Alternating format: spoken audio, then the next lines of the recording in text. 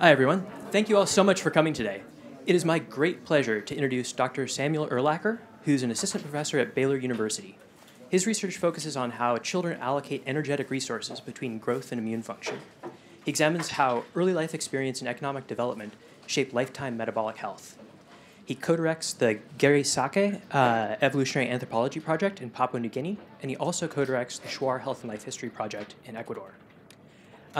He's published a few dozen papers in OK journals like PNAS and Science and Nature.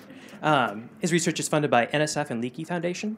And much more important than all that, he's actually a really nice guy, a wonderful collaborator, and really fun to hang out with. So thanks so much for coming, Sam. Thank you. Thanks, Ben. Wow. Thank you, Ben, for the very generous introduction. I don't think my mom even says that kind of stuff about me. I did live in New York for a few years, too, so I'm not so sure that's true anymore. But thanks. Thank you, everybody, for coming. I know it's a real pleasure to be here at ASU in SEM, where there's so much cool, cutting-edge, exciting, any way you want to describe it, stuff has been done over the past 5 years to really promote and to really advance the field of evolutionary medicine. So I'm excited to be here. It's been great conversation so far. And I'm just really looking forward to showing you a little bit of the work that I'm doing in the area of child evolutionary energetics and health.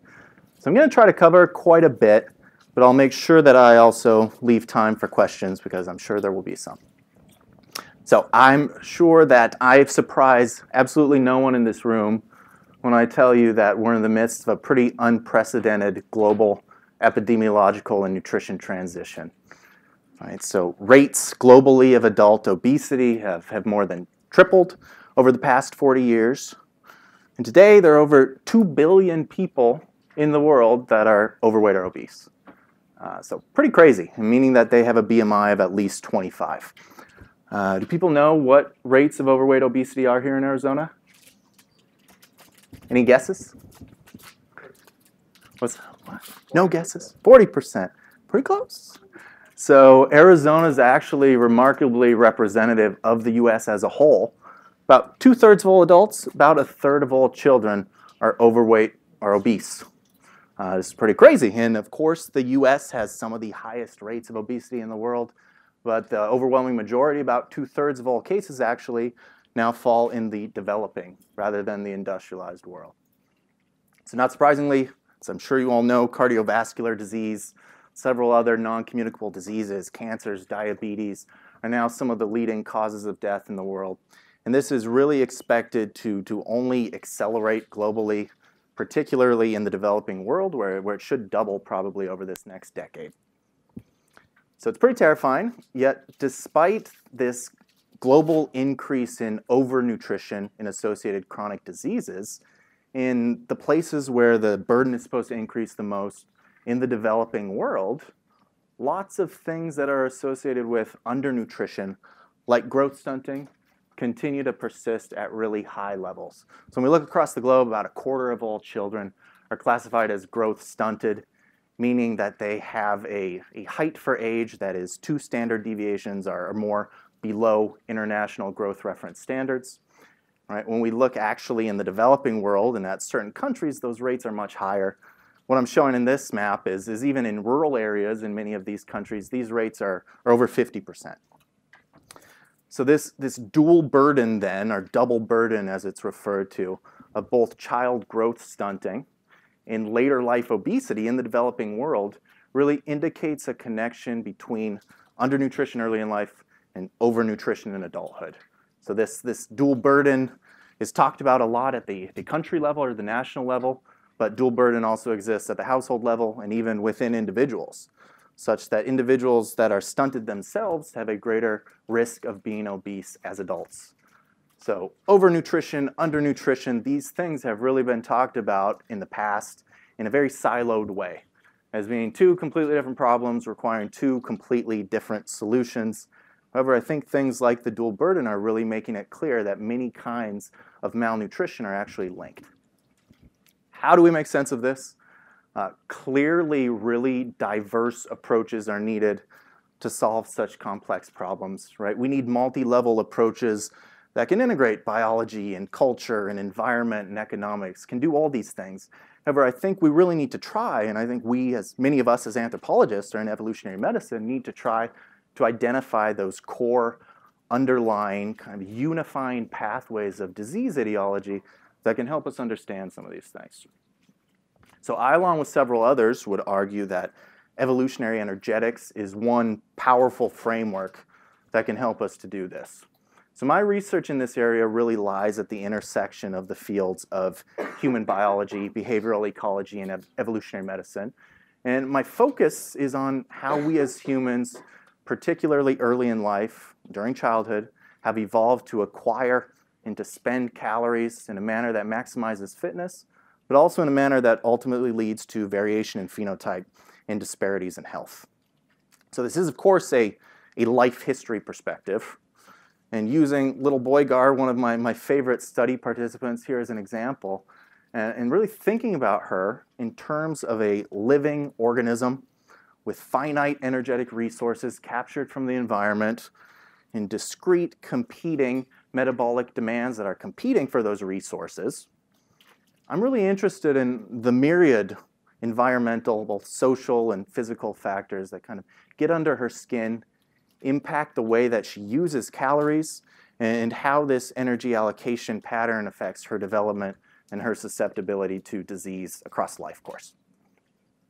So as others here at CEM highlight in their own amazing work, this evolutionary energetics framework can really help us to understand some of the basic mechanisms of human adaptation via phenotypic and developmental plasticity, and the ability of our species to respond flexibly to variable environmental conditions within genetically defined limits.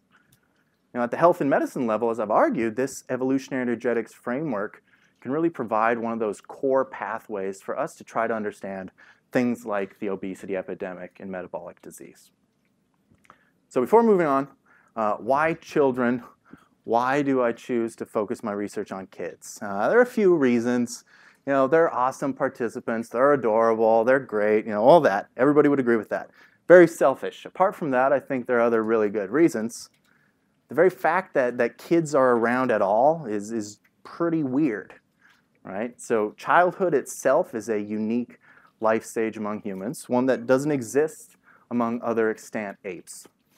So this is kind of the classic work on that topic by Barry Bogan and Holly Smith, showing the insertion and subsequent expansion of the childhood life stage in the genus Homo. Anthropologists, of course, debate, some of them in this room, why childhood evolved at all. This is a really good question, and at the core of a lot of this debate is this idea of learning, right? Learning during this time how to be a successful adult. Those foraging skills, those social skills, everything that you need to be a successful adult. And these arguments largely treat childhood kind of as hanging out, almost in energy pause mode, kind of there to absorb it all in and to learn how to be a successful adult. However, it's increasingly recognized that childhood itself is a pretty energetically demanding life stage. So, for example, things like brain development entail persistent energy demands during childhood. So this image is taken from a really great paper by Chris Kazawa, published a few years ago. What it shows is that brain glucose uptake and associated metabolic costs have their lifetime peak, I think, not during early life when the brain is growing most rapidly, not later in life during adulthood when the brain is at its absolute largest size, right? But actually right during childhood, when a bunch of important neurodevelopmental things like synaptic pruning are actually taking place. So this is a pretty energetically challenging life stage then, if we want to think about it that way. And understanding the energetics of childhood could really be important for helping us understand phenotypic plasticity in general, maybe the evolution of the human life stage. So the other thing that I argue is really important in this is to study the energetics of childhood, because many lifetime metabolic profiles often emerge during childhood. So I kind of could have chosen many different examples. I think these two are from the famous Fels longitudinal growth study. But what this is showing is that both children who become obese as adults, in children who as adults develop metabolic syndrome, start displaying some of those things, that heightened obesity, that greater systolic blood pressure during childhood. Right, and I could have chosen many other things: insulin sensitivity, physical activity levels, dietary habits, many of these things that are really important for lifetime metabolism. These characteristics are kind of emerging during childhood.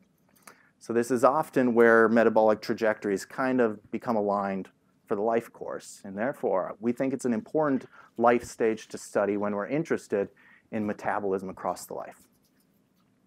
So, okay, I'm going to do something unorthodox, completely ruin the surprise for all of you by telling you what I hope your 3 key take-home points from today are. First, that energy allocation trade-offs involving immune activity are critical for understanding child growth faltering and lifetime obesity risk. Okay.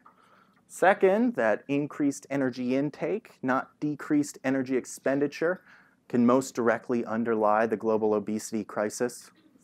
Nobody's eating cookies, I hope. And third, child energy requirements are poorly estimated by standard prediction equations for likely many children living in the non-industrialized world. Okay, so hopefully that has you focused. Now, as I can tell you a little bit about some of the things that my colleagues and I are up to. So my research in child energetics, as Ben mentioned, really takes place in 2 long-term projects that I co-direct with small-scale forager horticulturist populations. So these are the Shuar of Amazonian Ecuador and the Gary Sakang of lowland Papua New Guinea.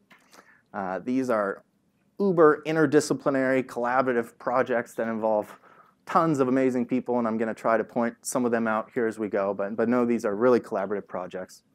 In the field, we're collecting all kinds of nutritional, pathogen, immunological, life history, all kinds of fun data. In the lab, we're mostly measuring metabolic hormones and immune biomarkers. I also now have capabilities for doubly labeled water analysis of total energy expenditure, which I'll tell you a little bit more about. So most of the work that I'm going to cover today, though, is going to talk about the Shuar. So I want to give you just a little bit of background on them. So the Shuar are a relatively large indigenous population of about 50,000 individuals. They live predominantly in southeast Amazonian Ecuador. I'm guessing most of you are pretty familiar with the Chimani and some of the other populations that live in this area, so I don't need to go into too much detail, but this is a difficult and often difficult place to live, right? Really high temperatures, really intense infectious disease loads. So in a lot of ways, their environment's really similar to that Chimani one. So our project's called the Shuar Health and Life History Project. It was founded by Larry Sugiyama almost 15 years ago. It's now co-directed by Melissa Liebert, who's right up the road at NAU. Felicia Matimenos, Josh Snodgrass, and myself have a lot of data at this point, over 7,000 participants. A lot of that's longitudinal. So in many ways, the Shuar are a pretty ideal population for asking questions about evolutionary energetics and working with kids. And why is that? Well, there are lots of kids.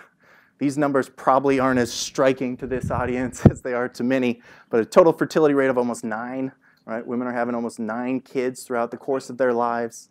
So there's a lot of willing participants running around.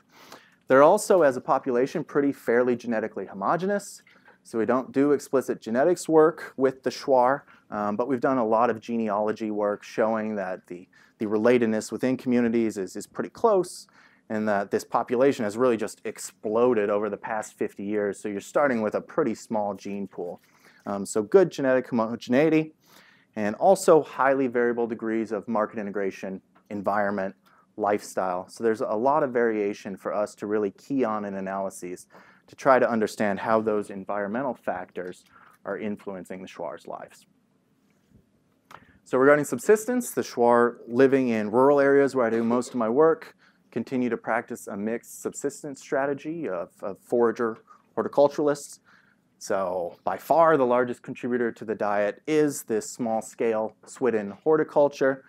So up to 80% of their total number of calories consumed, including things like plantains and sweet manioc, often consumed as chicha, right, spit-fermented yucca beer.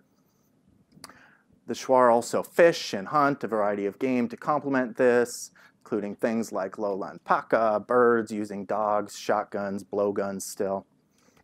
They also forage various wild plant animal species, so we have palm weevils here and chanta, peach palm. So kind of showed some diverse food items, but I'd like to point out that the overwhelming majority of the diet come from these low nutrient density garden crops like plantains and manioc. And our work and in that of others suggests that although this diet appears to meet micronutrient requirements, it likely limits energy, calorie intake, particularly for small-bodied individuals such as children who just physically can't consume enough food at times to extract the number of calories that they might need when they're sick, for example. So this is something that's been highlighted by Darna Dufour to probably be a problem throughout Amazonia. So dietary energy constraint is unfortunately accompanied by high rates of infectious disease, parasitic disease. So this is a very abbreviated list: viruses like dengue, soil-transmitted helminths like whipworm. Take-home message: the rate of infectious disease is more than 4 times the Ecuadorian national average, which is much higher than here, of course. And on top of that, most communities lack modern health services, right? Vaccinations are really uncommon. Much of the health care they get might be from our project. Not surprisingly, we're also finding that, especially among adults, and particularly in those communities close to market centers, that obesity is on the rise, right? We're starting to see this. We're starting to see poorer measures of cardiometabolic health. These things are clearly burgeoning. So with all that in mind, a few years ago, my colleagues and I decided that we wanted to better understand the evolutionary energetics of child growth. So we showed that growth faltering is really rampant. So about half of all Shuar kids are stunted, right? They're growing about a centimeter a year less than those international references throughout childhood. We also showed that growth was related to lifestyle and market integration aspects that could lead to exposure to pathogens and infection. So for example, we saw kids who were participating more in traditional subsistence activities, likely putting themselves at risk for exposure to wild disease vectors. Those who adopted certain market integration practices like these latrines, which could be absolutely atrocious, these kids were also shorter. And we knew that these things were linked to pathogen exposure into immune activity. So we went a little farther, and we built on some great work in this area by Aaron Blackwell with the Shuar before I arrived, and we showed that energetic trade-offs with immune activity seem to be explaining a large amount of variation in Shuar growth. So immune activity diverting energy away, reallocating energy away from growth towards that metabolic task.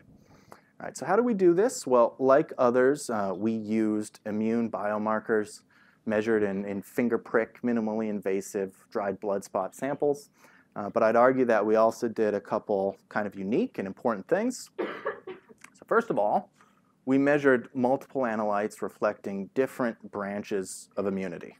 Now, I'm not going to get into the complexity of the human immune system, which we all know is very complex, but we measured 4 biomarkers that we thought reflected very different things. So these range from those reflecting very acute investment and costly investment in innate immune activity, or acute inflammation with CRP that has a time course of days, kind of all the way down to those that we thought reflected more long-term, less expensive energetic investment in adaptive immunity against macroparasites with IgE. Okay, so this figure is kind of another way to show those simplified biomarker characteristics. So the expected magnitude and duration of immune biomarker production, and therefore presumed energy cost following a hypothetical antigen stimulation, right? So CRP reflecting acute inflammation associated with a very dramatic but brief burst of energy use, and so on for the other biomarkers. Everybody got it? Yeah? Okay, so if energetic relationships are at play here, we hypothesized that these measures of immune activity should map on to very specific impacts on growth, right? So CRP reflecting very acute investment in immune activity should most strongly trade off with growth over a similarly short-term time frame. IgE, reflecting this long, slow drain on immune activity and on resources, should impact growth more over these longer time frames. Measuring growth over 3 months or longer isn't that hard to do by measuring stature, but you can't measure stature reliably enough to actually measure growth over shorter term intervals to get on the same scale as CRP, for example. So to do this, I had to be a little bit creative. This was in grad school, and I teamed up with some engineers at Harvard, and I built what's called a pneumometer, portable pneumometer. So this is a device that very precisely measures the length of the lower leg, right? The distance from the heel to the top of the knee. So these are used clinically in Europe, largely in England and in Germany, to quickly measure the effects of something on growth. So for example, they're used a lot in trials of inhaled glucocorticoids, so you can assess the impact on growth quickly and remove children or not. So the portable device that I then built, validated for use with kids both in the US and in Ecuador, has a technical area of measurement such that you can reliably detect growth of the lower leg of 0.36 millimeters or less. There's all kinds of checks that go into this to make sure that you're getting reliable measures. You can do this, and therefore you're actually able to measure growth, linear growth, over a 1-week time frame among the Shuar and in other populations. Okay, so I'm definitely happy to tell you more about the pneumometer. People always have questions about this. Kids love it. The Shuar call it La Montaña Rusa, the roller coaster, because you sit them down on here, you slide them. So I have participants lining up right around the community to do this. For now, let's just leave it at, I got these measures of growth as well as stature and more traditional measures. I have these different immune biomarkers. I collected repeat measures data from 300 kids over a 20-month prospective study period. So a long time, a lot of work. I'm just going to show you some of it now. But what this actually looks like when we put up here the biomarkers that negatively predicted Shuar growth are really close mapping onto those hypothesized time frames of impact. So again, CRP, this very acute burst of energy use, was only associated with reductions in growth over an equal 1-week time frame. IgE, this long drain, only impacted growth over these longer time frames, and so on for a couple of the others. So really, this pattern with pretty large effect sizes then is suggesting pretty strong dose-dependent inverse relationship that is mapping onto time courses, is mapping onto expected magnitudes of energy investment. It's pretty cool, unique evidence, we think, that energetic trade-offs are really at play here. Pretty cool, but perhaps the strongest support for trade-offs that we found was the fact that body fat seems to buffer the particularly dramatic trade-offs that exist between acute inflammation and short-term growth. So this is showing elevated CRP levels are shown in red. So kids, when CRP was elevated in individuals with relatively low body fat, it's had a huge impact, about a 50% reduction on subsequent growth. That same CRP elevation had no detectable impact on growth among kids with relatively higher body fat, really just marginal levels of body fat, right? What this suggests, and what's in line with life history theory, is that those individuals that have sufficient energy reserves, right, are able to draw upon those reserves, kind of avoid facing trade-offs during these short-term periods of immunological stress. So again, good evidence that something energetic is really going on here. This finding highlights that evolutionarily important role of body fat in meeting energy shortfalls among humans, and we wanted to expand that. And one intriguing hypothesis is that this mechanism of fat buffering, right, could also underlie some of the physiology of that dual burden of child growth stunting and adult obesity that I mentioned earlier. So, not going to explain this in great depth. It's laid out a little better in that paper. But in a nutshell, we've hypothesized that individuals experiencing recurrent inflammation early in life are essentially receiving, usually or historically, a pretty honest signal of future immunological energy demands, that they're responding plastically and adaptively to preferentially, right, modulate their metabolism to put on more body fat. This will help them as far as fitness goes and avoiding energy shortfalls in the future. But of course, we all know if a mismatch situation were to come up, for example, with economic development and market integration, this could also lead to obesity if individuals are prone to put on body fat. So this is really an extension of the thrifty phenotype hypothesis many of you are probably familiar with, but one that focuses explicitly on recurrent inflammation and trade-offs with growth. So more data are definitely needed, but this is supported by all kinds of little initial things, including the fact that the Schwarr bias growth in weight over growth in height, and most of this extra weight growth, if you want to call it that, seems to be deposited as central body fat. And we know that central body fat is really important for fueling things like inflammation. So there's some possible connections here. And the work I'm doing now is looking at some of the potential physiological mediators of this metabolic plasticity. And I'll tell you more about that here in a minute. Okay, so we were happy with how this study turned out. But it had limitations, certainly.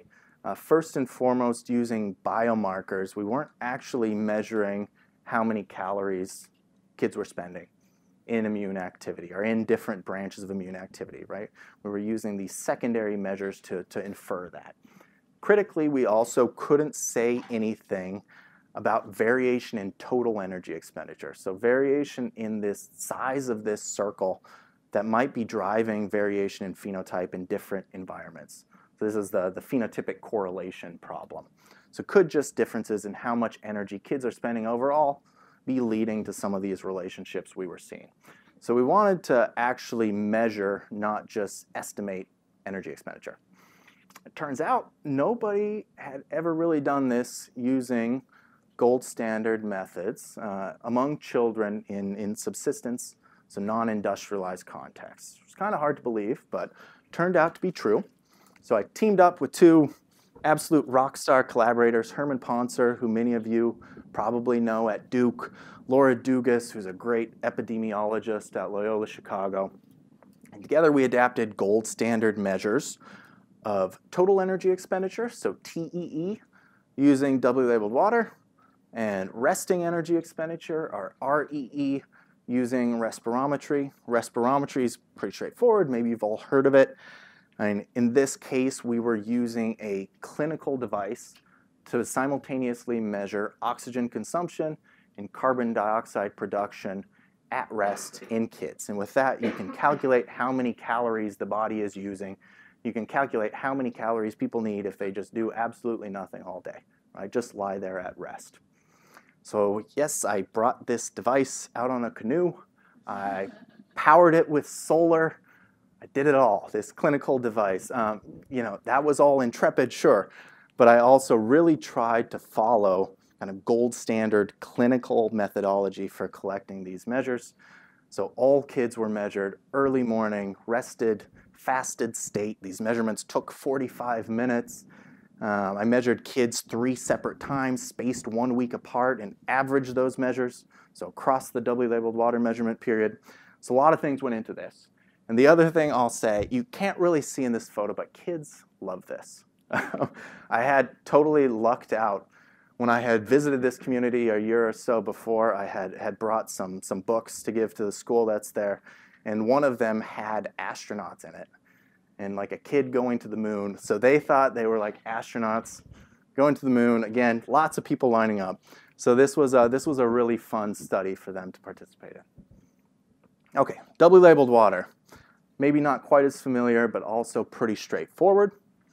So with this, you're giving individuals a known dose, perfectly safe, totally harmless water that contains concentrated heavy hydrogen and oxygen isotopes. So these are isotopes that occur naturally.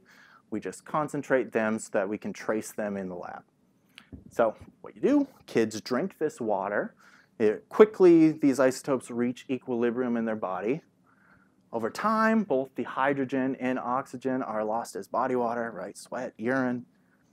That oxygen, however, is also lost as carbon dioxide. And that is all we really care about, because carbon dioxide production is directly related to the number of calories the body is burning in all metabolic tasks, right? So since we have both of these, we can easily isolate how many of those oxygen isotopes were just lost as carbon dioxide, and we can calculate total energy expenditure for individuals.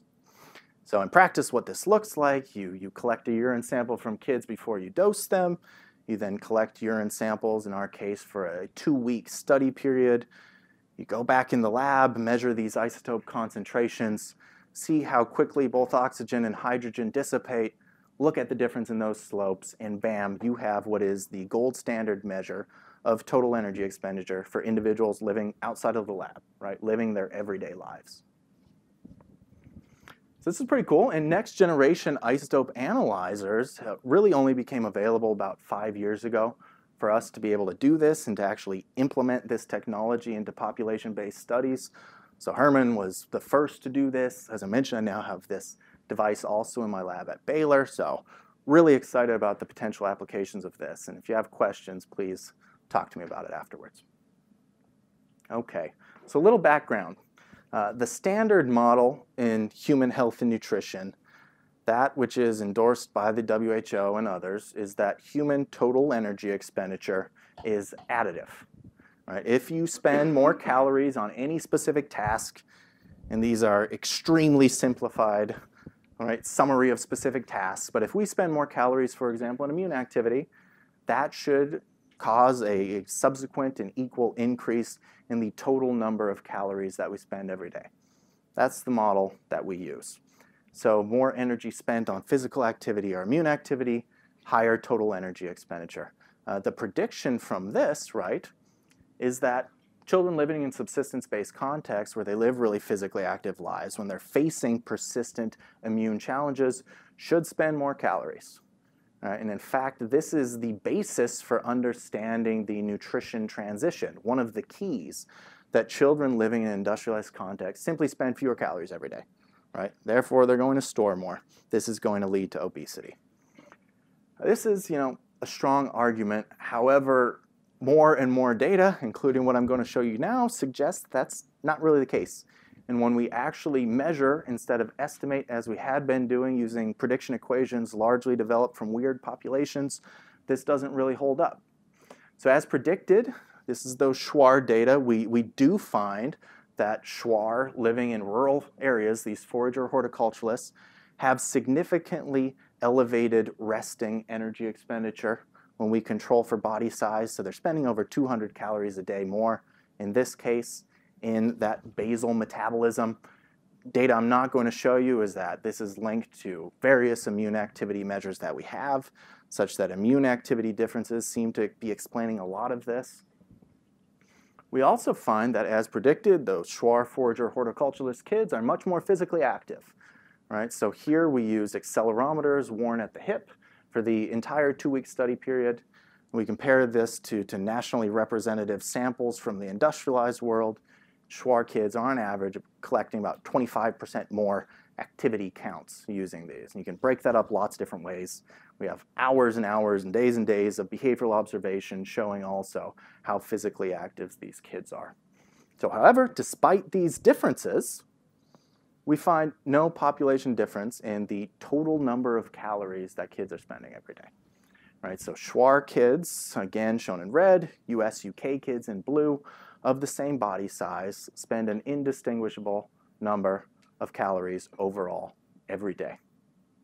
This is pretty cool.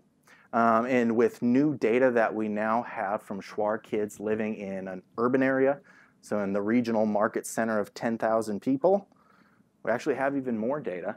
And we actually see this amazingly consistent energetic transition from forager to market integrating to industrialized lifeways. Right? One that's characterized by absolutely no detectable change in total energy expenditure, despite these gradual decreases in resting energy expenditure, again, really closely linked to differences in immune activity. Okay, so no change in TE despite this graded reduction in resting energy expenditure. And this analysis is, of course, much stronger now because we're measuring these things within the same genetically homogeneous Shuar population, controlling for lots of things that we weren't, right? Comparing rural living Shuar to US and to UK kids. We also have a lot more data that we collected at the same time. And just to give you an example, when we look at, we collected a ton of immune, diet, lifestyle data. When we look at all of these, we can't find evidence of a single one that actually predicts total energy expenditure. So this is pretty striking. And what does it all suggest? Well, it suggests that maybe rather than an additive model, we have evidence for a constrained one, right? Evidence that childhood total energy expenditure at the habitual level is constrained within a relatively narrow and likely evolved range, right? A range that may have evolved to limit the risk of starvation in energy-limited populations, like those that characterized most of our evolutionary history. So subsistence populations like the Shuar, those living in other challenging environments, don't appear to spend more calories. They just appear to spend calories differently. And this is not the traditional health and medicine way for looking at this problem and for understanding energy needs. But it is one that's supported by growing evidence from animal models, from an increasing number of studies with humans. So many of you probably know Herman's work with the Hadza.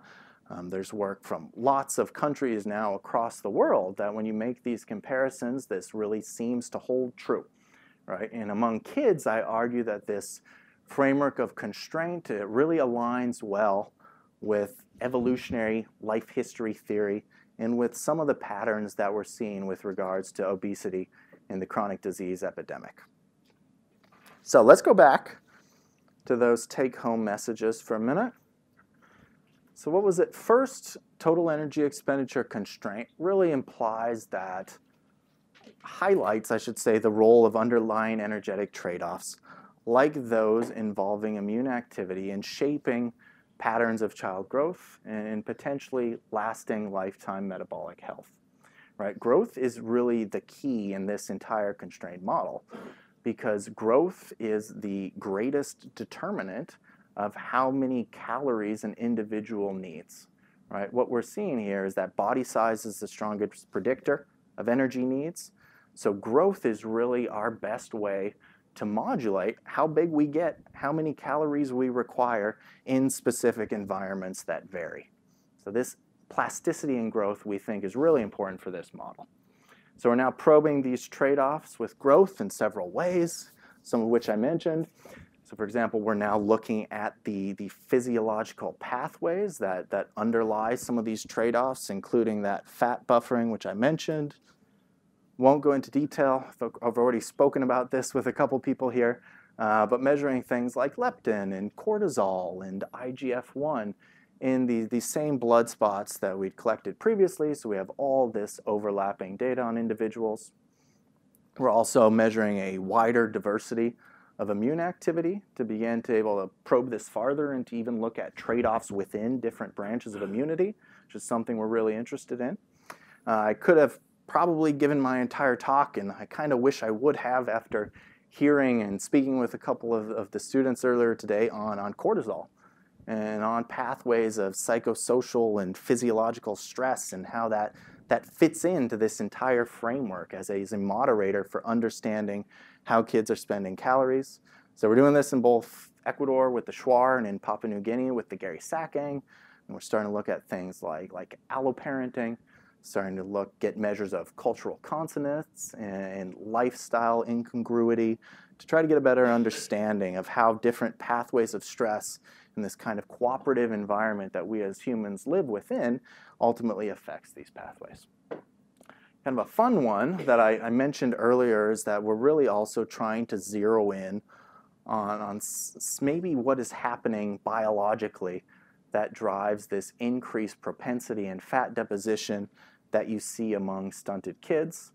So this includes following up on some great work from Dan Hoffman at Rutgers and work that he's done with kids living in shanty towns in Brazil to actually collect now longitudinal energetics measures from these Shuar kids to see how these early inflammation events and growth stunting might impact fat oxidation. So the propensity of individuals to store dietary fat when it enters the body versus actually oxidizing and using it. So we think this is a really important pathway, and I'm working with several people, including Jack Gilbert and Laura Dugas, to also think about how the gut microbiome fits in here. Not just how it might impact fat oxidation, but how it might impact energy gain and kind of play a big part in this. I really, really wanted to show some results from this, but analysis wasn't quite ready for prime time. But do come to my talk at the APAs in April, because this is what it's going to be about. And I'm really excited about this. Okay, second big take-home point is that it would seem that variation in energy intake, not energy expenditure, most directly underlies long-term energy balance, and therefore the obesity crisis, right? So to reemphasize, we're talking about long-term, right, habitual patterns of energy use with the constrained framework.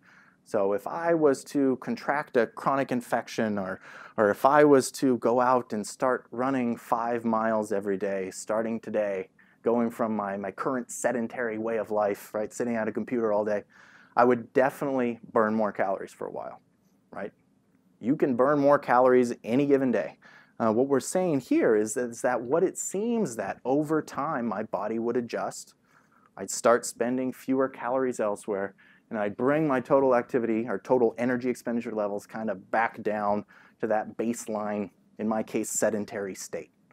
Right? So this is a long-term picture of chronic and habitual energy use that we're talking about. So this diminishing effect of exercise on total energy expenditure, for example, is increasingly being supported by the literature. I just grabbed one quick thing. This was a meta-analysis that Herman did a couple of years ago now. What this is showing, so each dot here is a study, right? And these are long-term exercise intervention studies. So this scale is weeks. So this is energy compensation, basically the amount of energy that you seem to be making up for in other parts of metabolism. So if we just start exercising, and that's expected to increase our total energy expenditure by 200 calories a day, we would have this line of expected weight loss. But in fact, what we see, right, is that over time, individuals are only losing maybe 20% of the amount of weight that they're expected to lose. This kind of got a lot of press talking about the Biggest Loser study that came out, right, a couple of years ago. So again, what you're seeing, and look at these time scales, we're talking 4 or 5 months, something in that range. We see this dissipation where our body seems to eventually reallocate calories and kind of bring things back down in check so we don't overspend for really long periods of time. Okay, so does this mean that exercise is not important for weight management and health? Have to say this every talk, no, right? Absolutely not. Exercise matters. Exercise is critical for health in so many different ways, right? Pulmonary, cardiac health. I mean, we're talking about so many different things where it has direct impacts on our ability to live healthy lives. I think, one thing that we've been discussing more and more, and we're looking into with some of our data now, is this idea that in Western populations, exercise is leading to a trade-off with inflammation in particular, and could kind of help explain exercise's impact on driving down chronic inflammation levels here in the US. So there might be beneficial trade-offs going on here.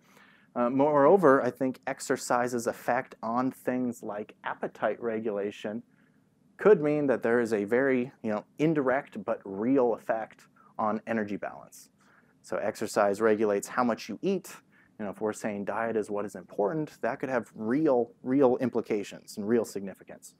But that said, energy intake appears to really be what is potentially most directly important in this model.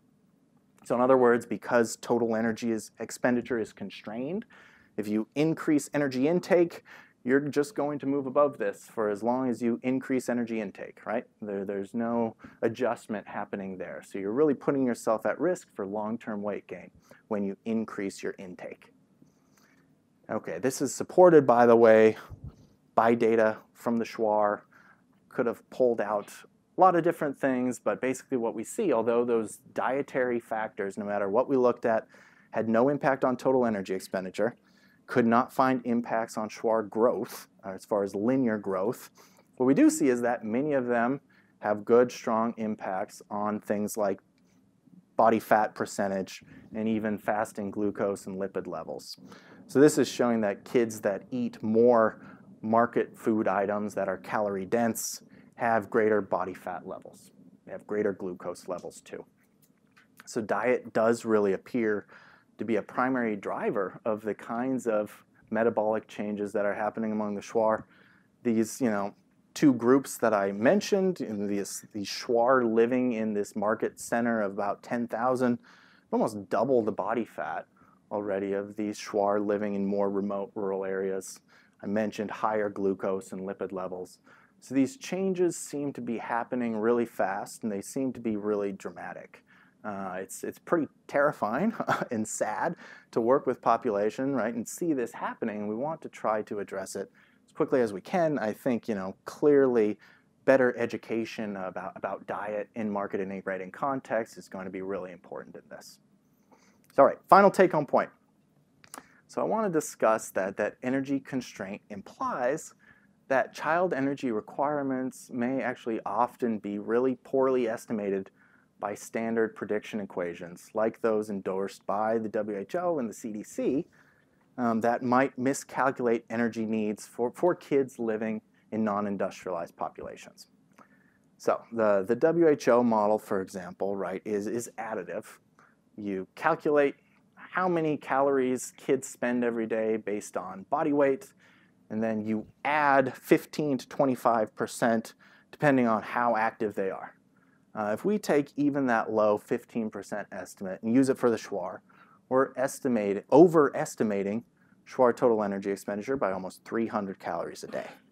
Right? You can imagine how this error, which is likely similar in many non-industrialized populations, could impact the ability of health workers, local clinicians, right, to treat individuals at risk for things like obesity and malnutrition. So this is something we're really trying to get more data on, getting data from the Gary Sacking and elsewhere to be able to support this finding a little more. Okay, similarly, this error in calculating energy expenditure has made its way into some of our dominant models in anthropology, and this really could lead to inaccurate modeling of life history evolution. So if we assume that kids living in forager populations, right, cost many more calories than they actually do, this could obviously lead to potential mistakes in understanding how things like alloparenting, pooled energy budgets, longevity, all these different things actually evolved, right? We need to have the right numbers in those models to be able to understand how these things work. So this is something that I'm working on pretty actively right now, trying to get out, and we think is really interesting. Okay, I'd like to end by just highlighting again how complex this obesity problem is. Right? In the case of the dual burden, we're dealing simultaneously with both under and overnutrition. And I think it's very clear there is not some magic silver bullet solution, right, or answer to this problem that is going to solve it all. However, hopefully I've convinced you that a life course evolutionary energetics approach really has the ability to transect many of these different levels of analysis to try to get at some core pathways. And that's really, I think, as anthropologists and as evolutionary medicine specialists, kind of what we can do is synthesize a lot of information, come up with ways that we can understand things and that we can explain things to others. And hopefully you would agree that this is one potentially good one for coming up with some creative hypotheses and hopefully some practical solutions at some point to reduce this global obesity crisis. That's all I have. Thank you. Thank you. Thank you. Thank you so much, Sam, for a great talk. We got time for a few quick questions. It can. Your slide of child energy, the four component. Oh, yeah, sure. Okay. So Hyper simplified, but go ahead. I'm fixated on the white box. Yeah. For an obvious reason that it's a mystery box. It's called Other. Can you talk a little bit about you? Just go back. I can. You were there. Oh, I'm going to the hopeful answer to your question, but I can go back. We've got Other. We have immune function and growth and activity, but other, I'm wondering what exactly is in other, what do we know about it, and are there components in other that I would call somatic maintenance, like costs of antioxidants, DNA repair, and so on, that could affect lifespan depending on how much you invest in other? It's possible. You know, generally when we talk about these resting energy expenditure measures, we think we're getting a measure of basal metabolism, in that a lot of these processes would be captured within that. The fact is, and you know, I think I was talking with Angela about this a little bit the other day, is that a lot of these follow circadian patterns. We're measuring resting energy expenditure, you know, in the early morning. We know there are population differences. You know, I've published on this in cortisol, for example, diurnal profile rhythms in different populations. I think it's reasonable to expect, and we've kind of modeled this in as far as that, how can we explain that other in our recent paper, that these, you know, diurnal patterns may differ between populations, and it could very well be related to processes of somatic maintenance. Absolutely. We can talk more about it. Yeah. A quick one here. Yeah. Wonderful results. It's just fabulous to see this work. So we know that inflammatory responses mediate most chronic disease. If you take people in a stable immunologic environment and cut their calorie intake, does that cut the body's investment in immunologic function? Could. You know, I think if you drop below some kind of, you know, bottom range area where you actually have to start making cuts to things, you could start seeing reductions in immune activity. You see suppressed immune activity in malnutrition, for example. You see some of these things. I think how I've been thinking about chronic inflammation, for example, in the West, is that one of the really interesting predictions with growth here is that immune activity should lead to trade-offs with growth, even in environments of nutritional abundance, right? And you do in chronic inflammatory diseases, in kids with HIV infection, these chronic infections, you see reduced growth. And actually most of the evidence suggests, although it's scattered throughout the literature, that you see normal levels for their body size of total energy expenditure, even though you see elevated resting energy expenditure measures. So there is some evidence kind of scattered out there that this is a real thing, and I'm actually starting to try to form a project with Fida Baca, who's at Baylor College of Medicine, runs the child nutrition study there, to try to get at some of these questions in kids with chronic inflammatory diseases and growth stunting. It's really interesting. Yeah. Just on that, the data on fasting and lifespan shows that if you actually expose the rodents to pathogens, you don't actually get the lifespan benefit because there's more infection. So that might be relevant to your point. But thank you for an awesome talk. I wanted to push a little bit about whether the thrifty phenotype hypothesis is the whole story, because we know that a lot of omental fat actually collects around the intestine and has a sort of barrier function in terms of reducing the translocation of bacteria from the gut. So I'm wondering, you know, is it possible that some of the omental obesity might actually be a direct index of the immune function itself? Very cool idea. Very possible. You know, I was speaking with some others today about my increasing interest in digestion and in the gut, not just with my microbiome work that I'm now doing, but also with leaky gut syndrome, with environmental enteric disease, which is increasingly becoming recognized as a problem throughout the developing world. So what you're seeing in these cases, right, is that individuals, mostly children, but adults also have this, have guts with, you know, interstitial spaces that are large enough, things are getting out and getting in that shouldn't be. You have damaged villi and actually poor absorption of nutrients in those guts. And you're seeing this chronic intestinal inflammation. We actually just published a paper with the Schwar looking at fecal calprotectin levels in this chronic intestinal inflammation with them. I think it's a really interesting question, and we've been getting at how we could possibly measure, you know, some of the intestinal anatomy and some of the gut tracts, and it's I'd be anxious to hear your thoughts for methodology on how to get at that. Really cool question. Do you break it down at all in terms of the different deposition, fat and deposition in different areas? I have, Yeah. yeah. And you know, like where I had talked about central adiposity Yeah. being more common in populations living in the tropics, Jonathan Wells has done a lot of that really good work looking population level fat distributions. And certainly I was collecting, you know, bioimpedance data from all of these kids. So we have segmented body fat deposition levels we'll look at. Yeah.